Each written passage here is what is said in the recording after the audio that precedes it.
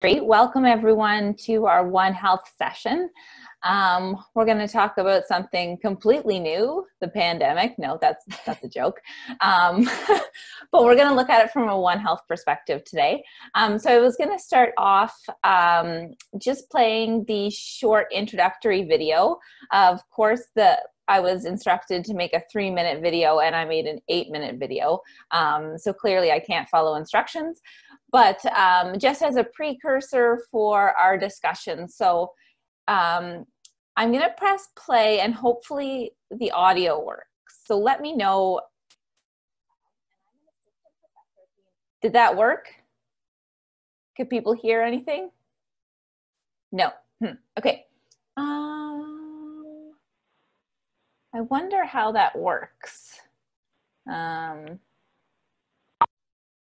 I share a video, but it doesn't share the audio. Isn't that interesting? Does your audio start right away? Does. So I'll press play again and you can let me know if you hear anything. Is there anything? Yes. When you share your screen, at the bottom, there's a little thing that says video, like on the left hand at the bottom, it says share your video and audio. Just before you press it should be down in the left-hand corner. Okay, let's see. Stop share.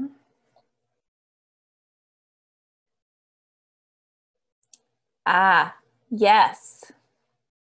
Look at that. Okay. I had this trouble before, so I know. Thank you. Let's see. Okay, I'm going to try this now. My computer needs permission to do all this. So if I press play. Today we're going to explore the... Now we can hear it. Awesome. Okay, so this is about an 8-minute video. I'll play that and then we'll come back to start our discussion. One Health approach with specific emphasis on the current pandemic. One Health is defined as both a concept and an approach. As a concept, it speaks to the interconnectedness of human health, animal health, and environmental health. And we can have things called One Health issues that arise at that intersection. As an approach, it is a collaborative effort of many disciplines working locally, nationally, and globally to attain optimum health of humans, animals, and the environment. So health along a broad spectrum. Foundational tools for One Health include systems thinking and transdisciplinarity. So these are not tools unique to One Health, but they're very important in the application of One Health. Systems thinking is essentially not just looking at a few little factors involved in the issue at hand, but thinking about all the interconnected elements and processes related to that issue to really get a fulsome understanding of the situation. Transdisciplinarity is when we bring together lots of different perspectives, different expertise, different roles, and together we can generate new knowledge and understanding for the issue at hand. One Health is frequently applied in the context of zoonotic disease, or zoonoses. Zoonoses are caused by pathogens that can be transmitted from animals to humans and back again. Of all pathogens, about 60%, of all human pathogens, about 60% are zoonotic, and approximately 75% of all recent emerging infectious diseases that have caused large human health issues were of animal origin. And this diagram just illustrates the range of different zoonoses that exist, from termed here stage 1, as the example of rabies, where the animal is always required for transmission to the human. So rabies transmission occurs from an animal to a human, and there's no human-to-human transmission. But we can move all the way up into a precursor of the current HIV virus, which originated in animals, was transmitted into humans, and then evolved to sustain human-to-human transmission. And so if we think of our current SARS-CoV-2, the causative agent of COVID-19, it originated in an animal source, but now has sustained human-to-human transmission. Zoonotic pathogen emergence generally occurs when a variety of factors combine to create favorable conditions. And this can be a complex set of interconnecting factors that aren't obviously linked to begin with. And so we know that many of the key drivers for zoonotic disease emergence include globalization, agricultural intensification, bushmeat consumption and other types of wildlife trade, climate change, land use changes such as urbanization and deforestation, and socioeconomic change. And there are lots of reasons why these factors may foster zoonotic disease emergence, including providing increased opportunity for wildlife, human and domestic animal contact, putting wildlife populations under increasing stress, and thus shedding of pathogens, also changing immune system function, and leading to transportation of pathogens to new areas with naive hosts. And the list can go on.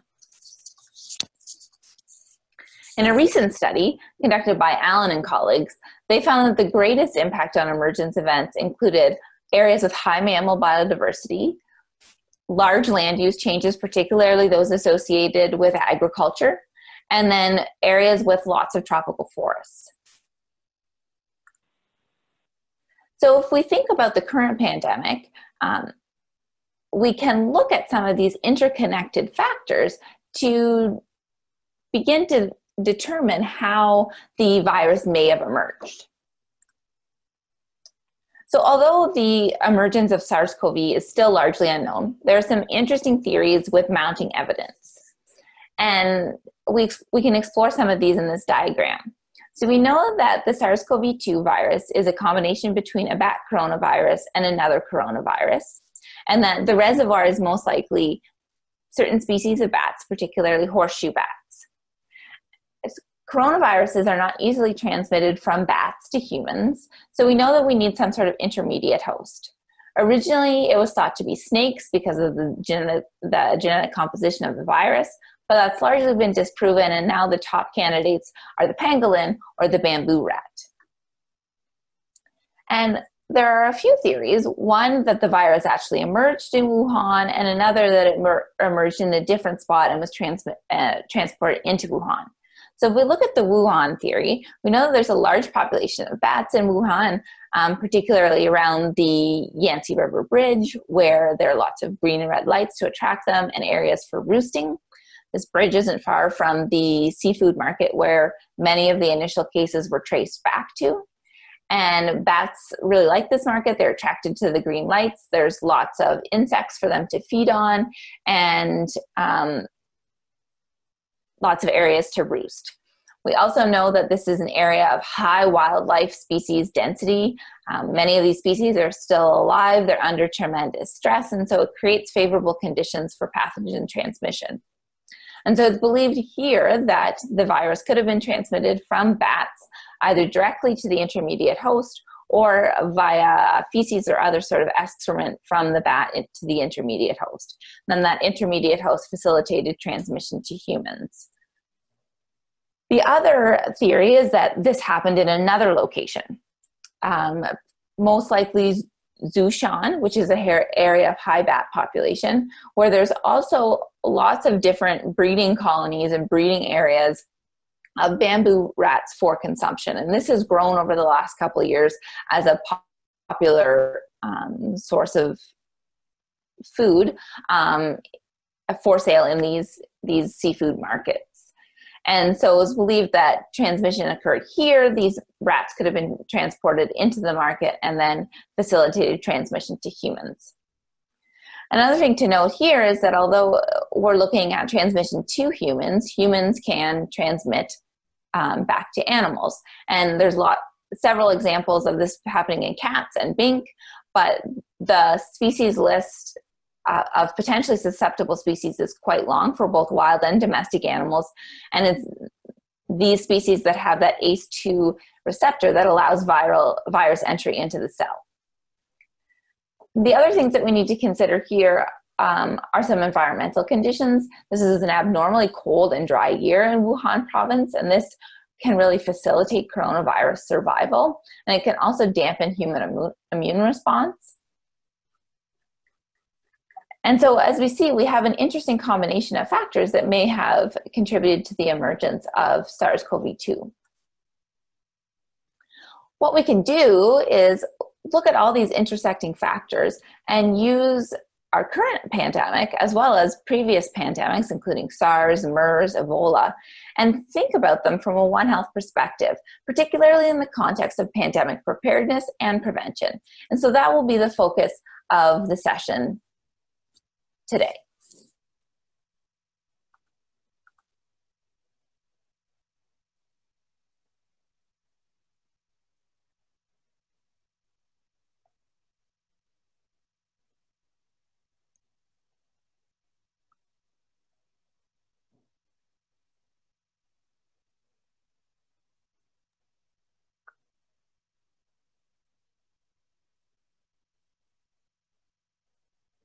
Okay. Can everyone hear me again? Right. So now following sort of the introduction of the topic, there's an opportunity to ask questions. So does anyone have any questions about sort of setting the context for our discussion before we get into the meat of it?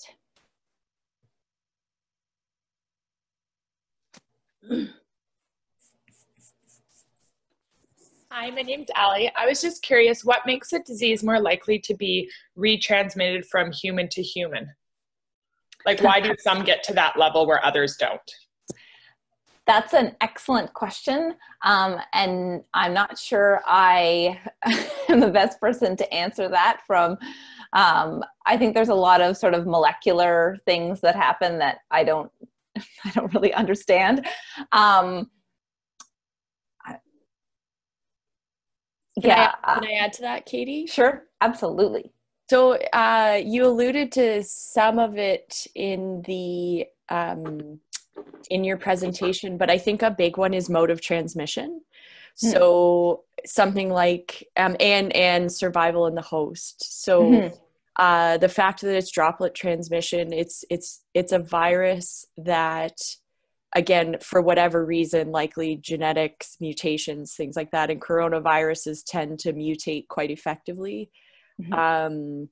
That droplet transmission has emerged as a really key factor in the human-to-human transmission. I don't know if that's helpful, but you look at something like, like rabies that you mentioned that has a really high fatality rate, requires, animal saliva to get into your tissues.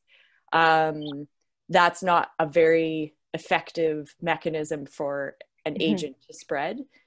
So that's just one thing that I think has come out for coronavirus, but they're still learning a lot about it. Yeah, thanks, Sam. That's an excellent answer. Maybe if I don't focus on the molecular side, I got all freaked out there trying to think of a good molecular answer. But I think if we look at, excuse me, some other conditions pulling this back up, Sam had mentioned some really key things that we see that are characteristics of diseases that really have that potential. One is what happens in the host. And so something that kills the host off really quickly doesn't necessarily favor wide transmission because you sort of have a dead end cycle of transmission.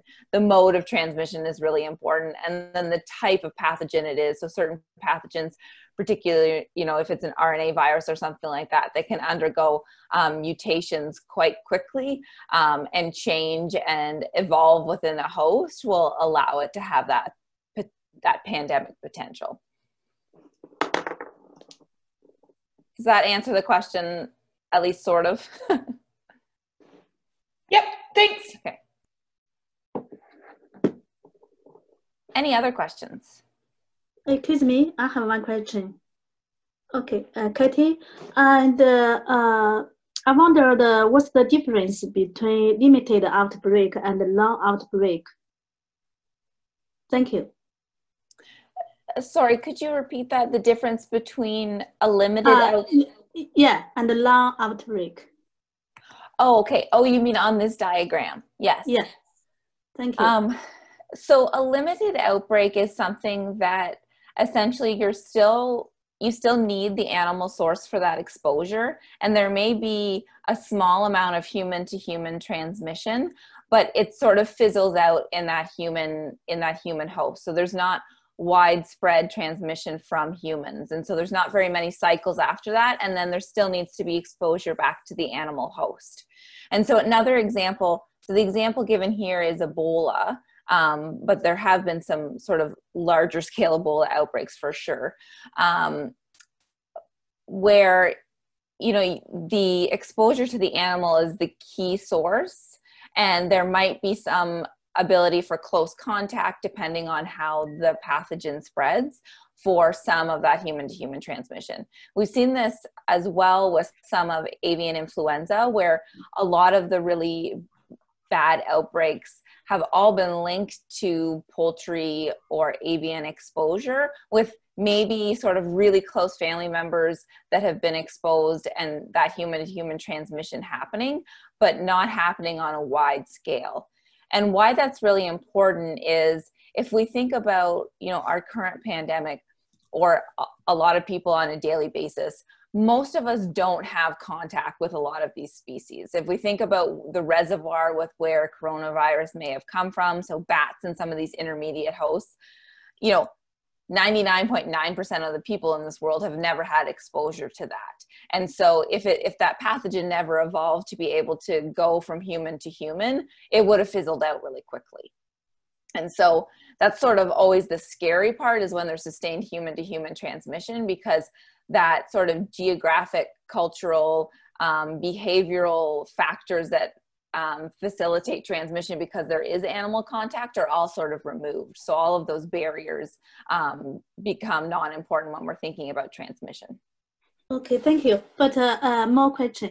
And now, how do you think COVID-19 and it is have the stage 5 or stage 4 together, mixed together? So I think based on what we know, it would be at stage 5, that it's pretty, so I don't think necessarily exclusive human agent in this context.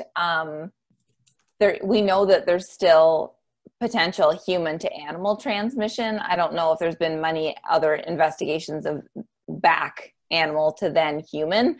I think there was some discussion on a big mink outbreak on a mink farm in the Netherlands about what direction transmission had actually happened, because the mink were sick and some of the people handling the mink were sick.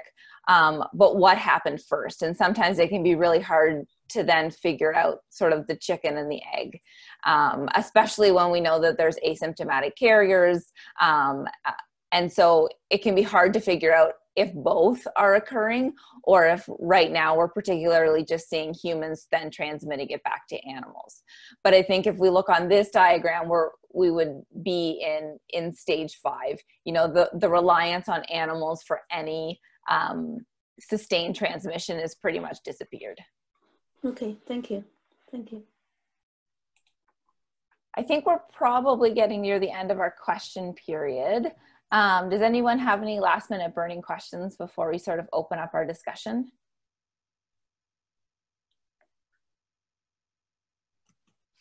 All right, so hearing none, I'm just going to click ahead. So the main question for this discussion period for every single group is, what are the key implications for public health action?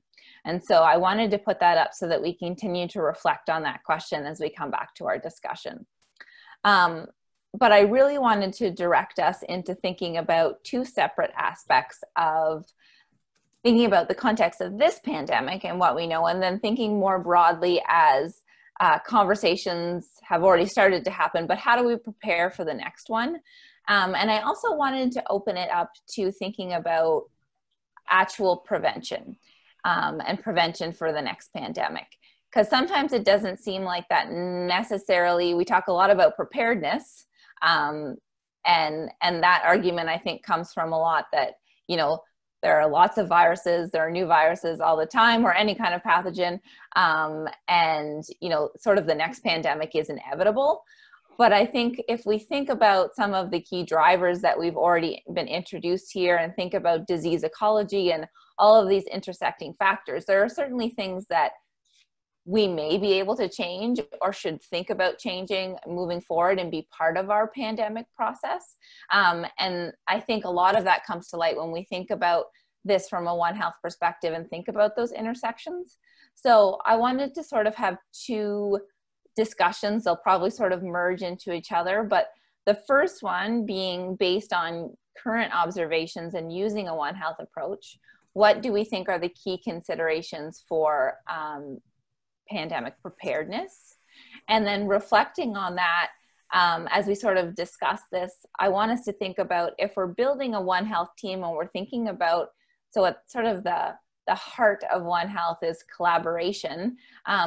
Who needs to be part of these conversations? Who needs to be part of these teams to really have an effective One Health approach? And then the second part of the discussion is just we're going to replace preparedness with prevention. So I think we have, Sam, correct me if I'm wrong, we have about 15 minutes for this discussion. I think you're muted. Yes. Yeah. Sorry. Yeah. Just trying to move through multiple windows on a screen. Yeah. So we have 27 minutes remaining. And I think the last 5 minutes are to go over our top 3 to 5 points and choose someone to present those back to the group. And if there are no other volunteers, I'm happy to do that. I'll put those points on a PowerPoint slide and that will be shared with the main room once we go back to the main room. So yeah, we have about actually like 20 minutes to go through this discussion. So maybe 10 for preparedness and 10 for prevention. Excellent. Okay. Yep. And did you want to be able to put a slide up or were you going to do that near the end? Okay. Do people want to see, do you want to me to present the notes? I could screen share the notes I'm taking. But otherwise, I'll just try to capture the discussion. Okay. I kind of like your slide, actually. It's a nice visual. Okay. So I'll put that back up then and then. Okay. So any initial thoughts? And it might be easiest to think about things from sort of your perspective or where you come from first if we're thinking about this triad. And together we might be able to sort of bring out different perspectives from that discussion.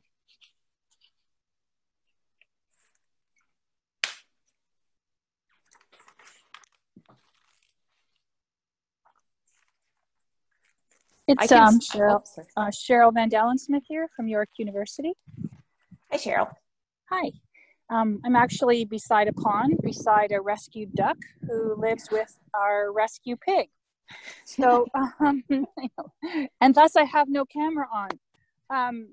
You know, when I think about One Health and I think about who needs to be a part of these discussions, no surprise, I think we need to be thinking about animals and the way that we view animals and the way that we commodify animals and justify that they're somehow here for humans. And in many ways, it just reinforces this hierarchy of, you know, animate nature over inanimate nature, and then, you know, human animal over non-human animals. And so when I think about One Health, I'm drawn to it.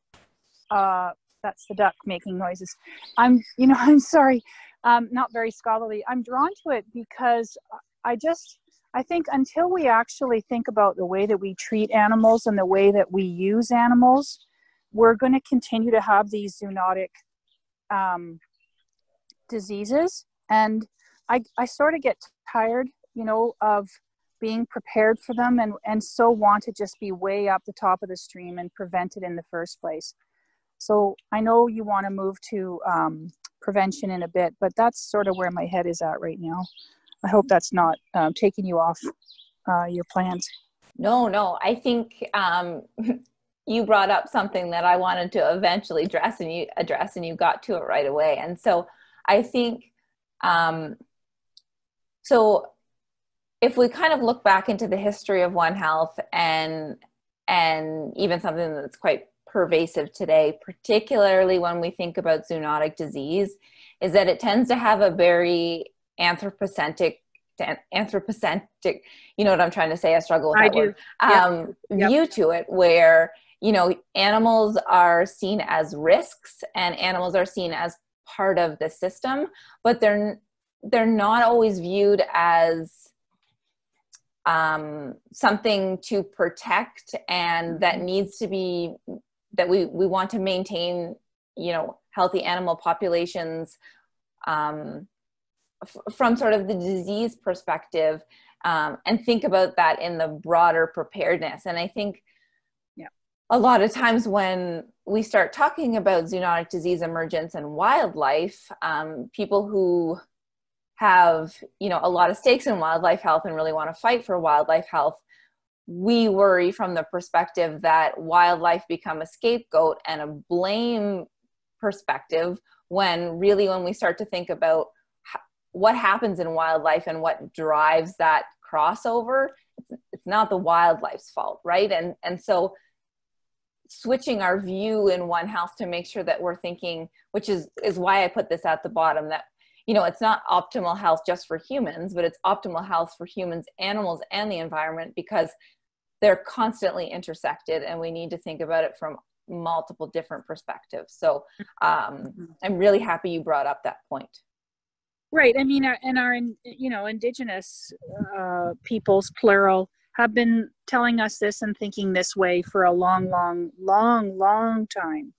And, you know, I find some applications of One Health maintain the hierarchy of humans over animals and animals over inanimate nature, and still in some ways don't want to shift the way that we commodify the planet and commodify the animals, and see and don't truly see a connection unless it impacts humans. And when I say it impacts humans, it's only certain humans that people will get up in arms about.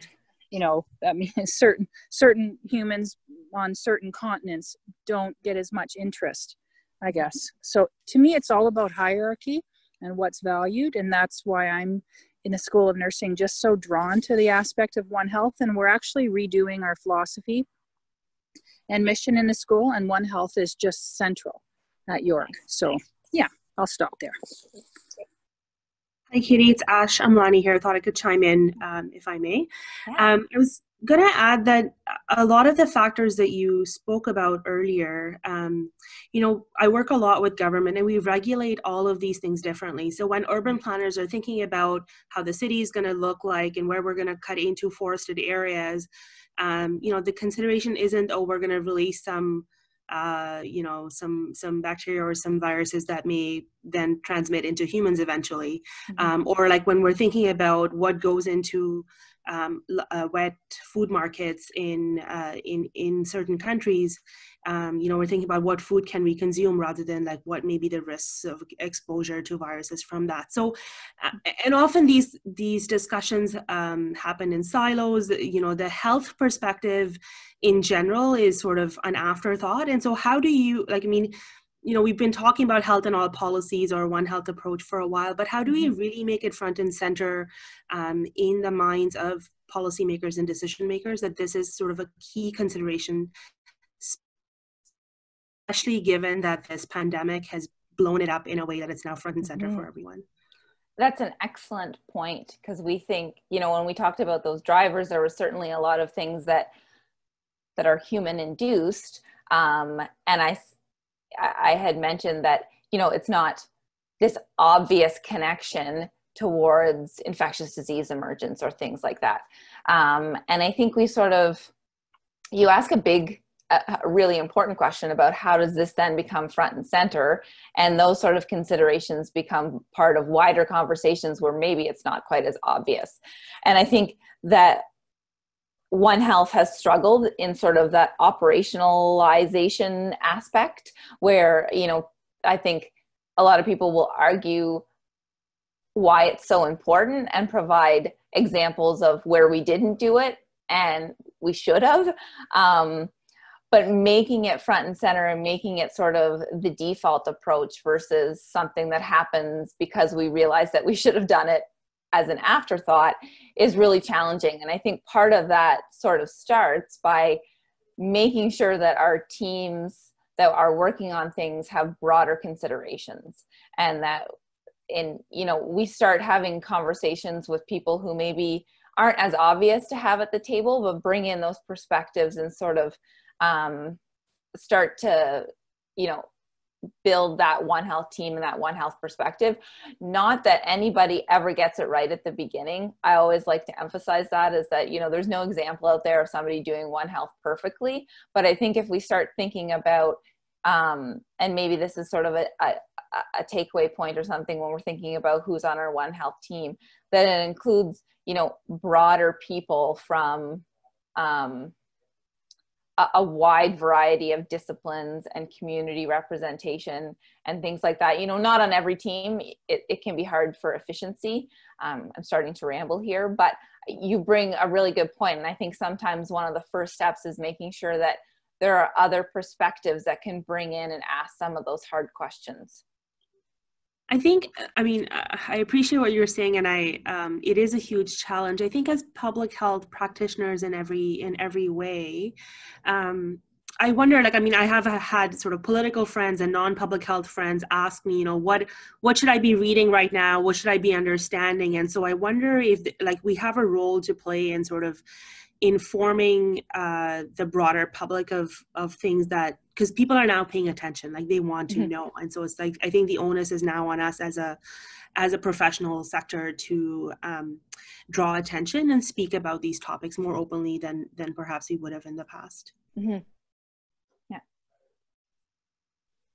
I think you bring up a good point when you talk about people are paying attention. And what I'm starting to hear a lot of is people are getting, I don't know if the word's frustrated maybe, with the conflicting information, recognizing information is coming out kind of on the daily. But when it comes from a policy, at least government driven, that there seems to be a lot of different approaches being taken, certainly when we look across the country.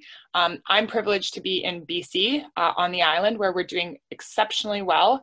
And so I think things are maybe a little bit more relaxed out here.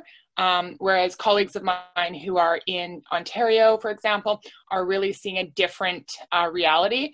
And so I think it's hard with the information that's going out there to keep people engaged and providing the information that they need. So I think that speaks to the how do we become more prepared. I think there needs to be some discussion of what the fall is going to look like and get people into that preparation. We talk about earthquake preparation all the time, but how many people are actually prepared? If we go back to a state of quarantine or a state of lockdown, so to speak, come the fall, what does that mean for people? And are people actually prepared to do that? Mm-hmm. And sort of, how are we doing for time, Sam? We have about 15 minutes left, so 10 Okay. more minutes for discussion. Yeah. Okay, great.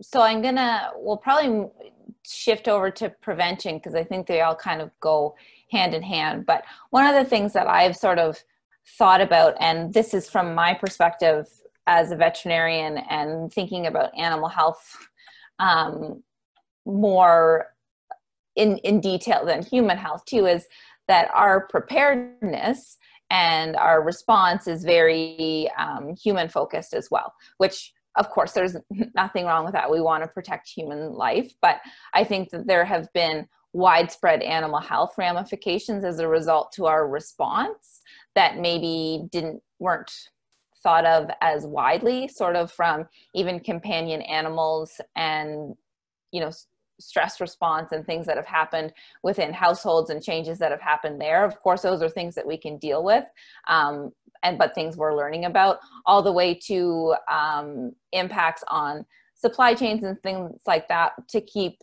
farm animals healthy and optimal welfare.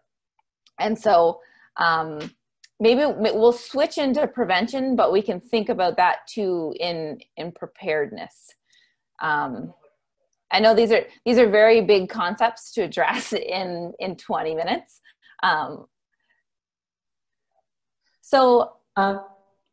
Yeah, go ahead. Katie, I was just thinking, this is Lori here. As a veterinarian and thinking about this, that what makes it, I think about the overcrowding that we see for like our food animals, like for chickens, pigs, cattle, and it seems to me that that's just a cesspool of virus potential happening right there.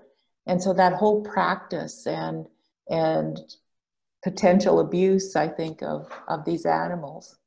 But that's how our construction right now of how we, how animals are brought to market. And a lot of times we see that overcrowding thing. So what are you seeing in terms of disease, in terms of those, like I'm talking about prevention here on your same thing, like how do we, what is your, what are you seeing as a veterinarian in terms of disease in those kind of situations?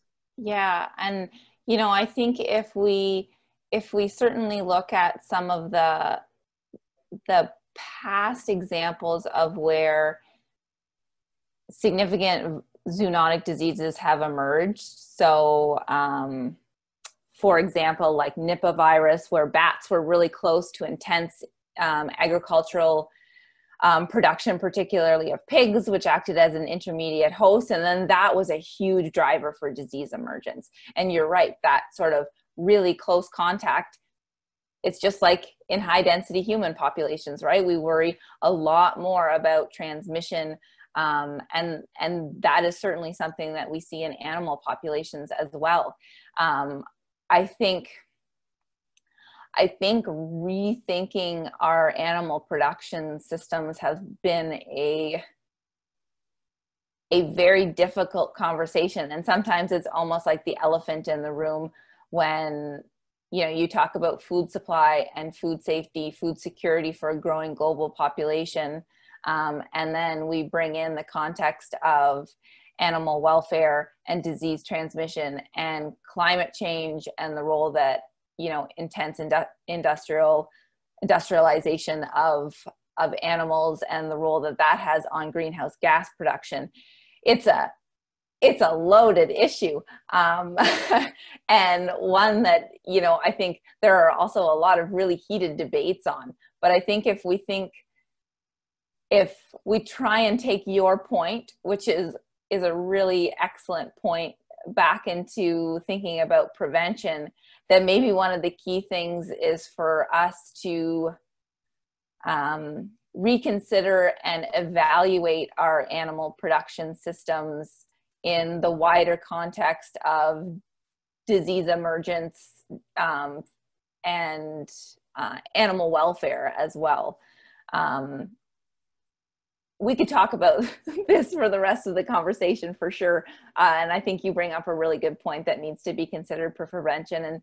And sometimes the problem with really big things like this is that, which is where we sort of bring in One Health, is that you have this complex issue with so many different perspectives that need to be considered without an easy answer. But that does not mean that we can't look at it and think about it and work towards a solution. We just need that buy-in to do it. And maybe this is the impetus that people need to rethink that. Katie, sorry. Yes. Yeah, sorry. My name's Kirsten, and I'm out here in Manitoba. And I guess something that, does this also, this One Health approach, like, we've been kind of talking about animals and humans, and somebody in the chat pointed out, even in the animal slaughterhouses that, they've had some outbreaks of COVID there as well. And then I'm just wondering about the environment, that the pandemic's kind of helped us to see that, you know, we really can change our way of doing things, you know, that and that we really can decrease our footprint, so to speak, you know, worldwide, because they've seen, you know, huge improvements with the way we've been, you know, with the lockdowns and whatnot. And as you were saying early in your presentation, that the environment, if it's stressful for either the humans or the animals, then we leave ourselves open to diseases as well. And so this environment would also be part of that, right? Like ways, Absolutely. coming up with ways to make sure our environment is healthy, and that climate change isn't causing us more disasters and that sort of thing. I'm so happy you mentioned that, because our conversation so far has really been on the human animal component, and we haven't really broached into the environment component. But I think you bring up an excellent point, that that's a huge component when we think about prevention. If we look at a lot of those drivers that we know, land use change, particularly like deforestation or urbanization, and, you know, land use change associated with agricultural intensification, as well as climate change, wildlife trade. Those are all things that really involve the environment and are key drivers for disease emergence. And we continue to have examples where more disease emergence is associated with these land use changes and destruction. But I see it forgotten out of conversations a lot. And so I think you bring up a good point, and something that we can have on our key considerations for prevention is we need to start building in that environmental sustainability and environmental health component into thinking about prevention, because it's a really important part that just sometimes gets forgotten. But it is interesting to see how, if we think about sort of, there's a lot of bad things that have happened because of the pandemic, but you're right, we've seen changes that have happened in the environment that are quite positive. And maybe another thing when we think about prevention is, can we reconsider some of our, you know, habits now that we see what sort of impact they have on the environment? And it's sort of like a win-win situation. Sam, you were going to say something. Sorry. Oh, no, that's okay. I just, I wanted to add to this amazing discussion some thoughts I had about sort of tying all of it together, you know, the comments on how do we make an impact as public health professionals? How do we sort of use the current pandemic as a learning opportunity? How do we link in animal welfare to all of this? And it's made me think about the social justice side as well. And really the other thing that has emerged a lot with this pandemic is it has just taken all of these inequities that we have and brought them all to the surface in a very obvious way. But when we think back to Shannon's opening presentation, for example, how do we connect the dots between the social, the ecological, interspecies justice? And I think this is coming back to our role as public health professionals, I really think a lot of it in this case is connecting the dots for people on some of these complex issues. I've put a lot of thought into, you know, how do we bring animals, like as a vet, how do we bring animals up to a level where they're not just seen as commodities? I think that was a really great way to word that. Like, we treat them as commodities now, even as companion animals, you know, they're commodities. I think there's a lot of okay, we have 5 minutes left. I'll try to summarize. There's a lot of power in legislation in setting the tone for how animals are treated. And when we improve our animal welfare laws, we improve our economic system. When we look at things like free trade and connect the dots on how free trade not only increases climate change with greenhouse gas emissions, it drives this intensification of agriculture. And when we think about free trade as a social issue, it means that we get cheap goods, and that includes animals for food from other countries, but at what cost? Because there's no such thing as a free lunch, and somebody's paying for it somewhere, and it's usually with inappropriately paid labor and at the cost of the environment. And so when we start to think about Trevor's comments about how it's high-income people and high-income countries that are driving this, but it's low-income people in low-income countries that are paying the consequences for it, I think it all loops back to, you know, it's not necessarily as simple as saying, we need to treat animals better. It's let's look at our entire system and how essentially capitalism has driven all of this. But imagine if we had a system where, you know, people had equal access to social assistance, to healthcare that they needed, to economic opportunities, and it wasn't done at the expense of animals or the environment. Now we're talking about a society that's healthier, less prone to pandemics, and is more equitable and just and sustainable. So I don't know if that, sorry, I'm not very good at articulating all of these thoughts and tying it all together, but those were some of the connections I've seen coming out of this. And I think, you know, as public health professionals, we need to take every opportunity we can to highlight these, even when we can't act on it in our work. And then advocacy, recognizing that advocacy is a huge role of public health. And I stopped sharing my screen if you wanted to put up the sort of summary the points. Slides, sure.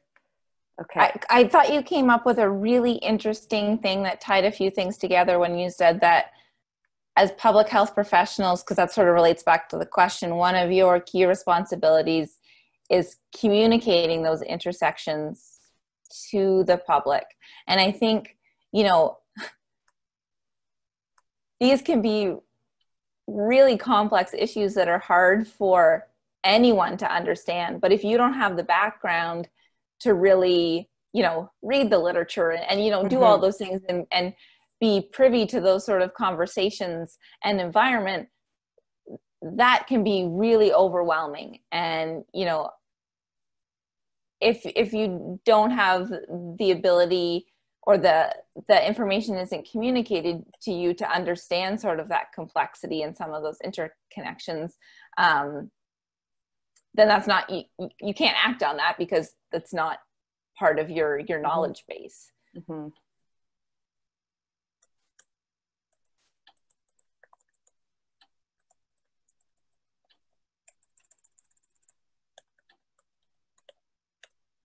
Does anyone have anything to add? We have, 30 seconds left. Let me think of one more point.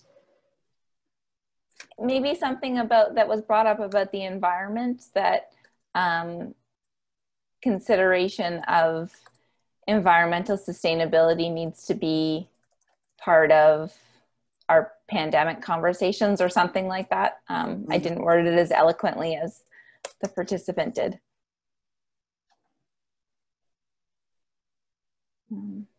I think it's also about it's Cheryl here, the hierarchy of humans over everything. So unless that shifts, we're only going to be saying, well, we need to do this with animals because it affects humans. We need to do this with water and soil because it affects humans. And that doesn't shift anything then.